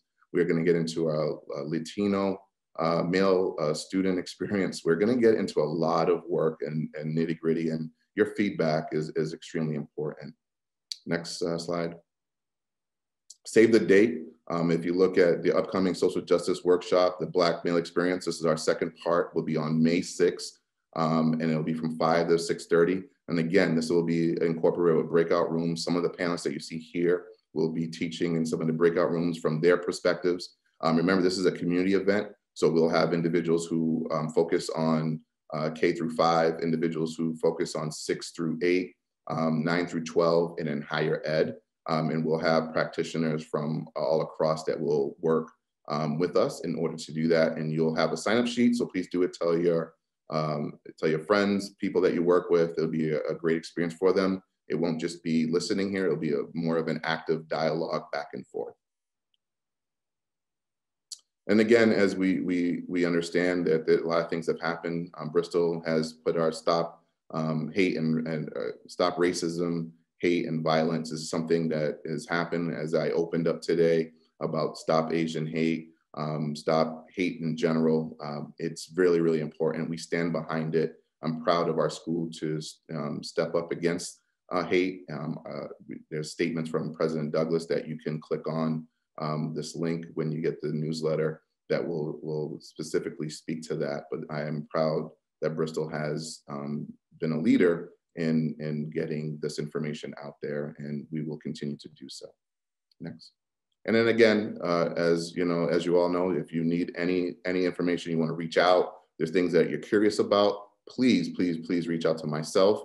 There's my email, Twitter handle, and then there's our Facebook, Instagram, and handles as well. So you can always reach out, follow us, take a look, send it to other people. We have a lot of great information. Remember, the newsletters that we send out will continue this work. We won't stop this work. There'll be nuggets out there. There'll be things that we will share, things that even any of our panelists will add to it. You will see, in this section will be, If, you know, Dr. Henry adds some of his publications and things for us, we will share that. If, you know, Serge in his areas and Bobby in his areas and Frank, and any information that they will serve, and Marcus, and any information that they have, we will continue to provide that for you. This is not just a one and done thing where you're done and then that's it, feel good, and now, all right, ready, go get them. We will stand behind you because we understand that this work is not easy, and we will continue to do as much as we can in order to change the narrative, as we said, in the experiences of our students from BIPOC populations. And other than that, Melissa, you can stop sharing. I'm here if anybody wanted to continue asking any questions for a little bit. I appreciate everyone. You have a great night. Thanks for being part of this. Again, thank you, Serge, Frank, Marcus, DT, Bobby, and TJ for being part of it. And thank you. Have a great night. And we will see you guys hopefully on May 6th.